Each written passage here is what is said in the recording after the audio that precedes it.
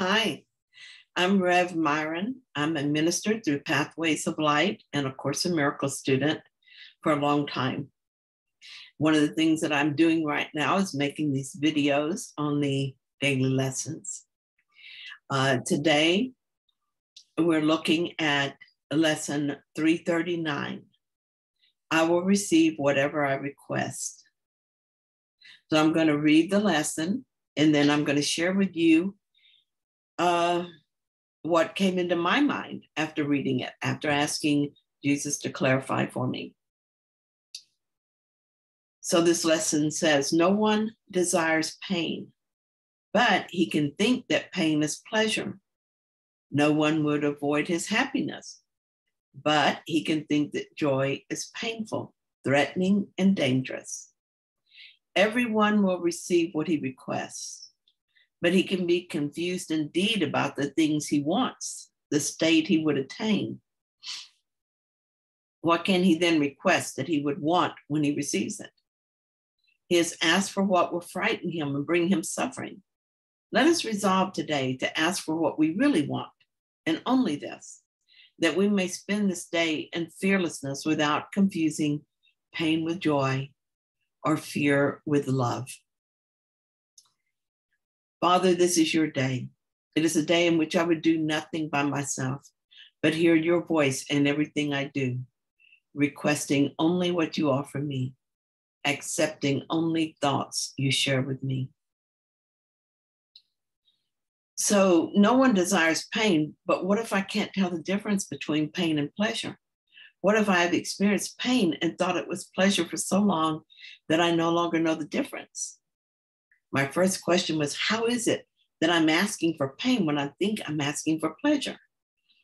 But on reflection, I began to see my error. I'm asking to be separate from God and from my brothers. I must have thought that this would make me happy. Obviously, I thought that having a separate will would make me happy. Clearly, I was wrong about those desires, and I see that now. I know that I was wrong about what makes me happy. I know this from years of observing the connection between my desire for separation and the suffering I experience.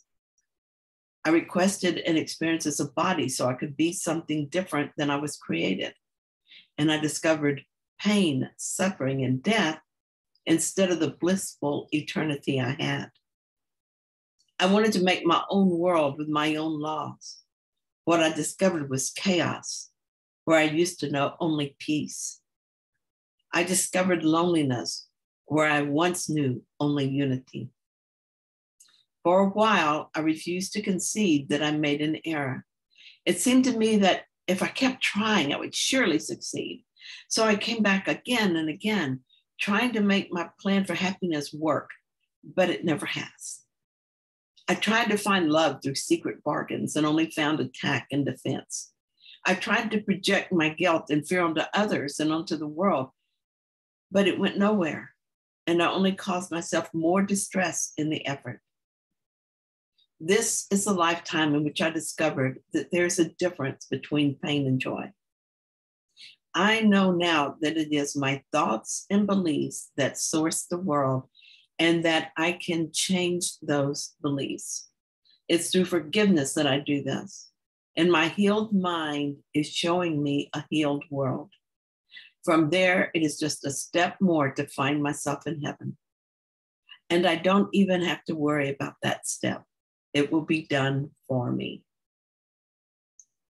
So thank you so much for watching my video and sharing this lesson with me. And I will talk to you tomorrow.